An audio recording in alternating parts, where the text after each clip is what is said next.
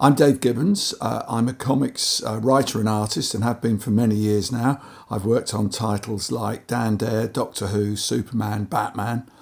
I'm probably best known for Watchmen, which was recently made into a Hollywood blockbuster movie. I've loved reading graphic text all my life, and I always look for opportunities to pass that love on to other people.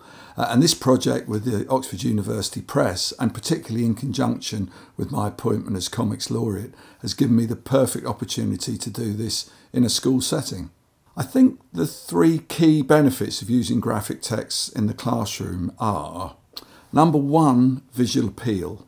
Not only on the covers, but I think that every page and every panel has something in it to attract the reader's attention and to propel them forward through the narrative.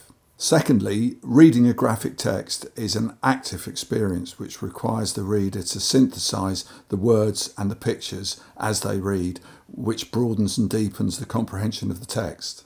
In reading graphic text, inference has to take place not only within the panels with the words and the pictures, but also between the panels where the reader has to infer the change of circumstance or location or the action that's taken place. Finally, graphic texts promote the simple yet intimate joy of reading for pleasure.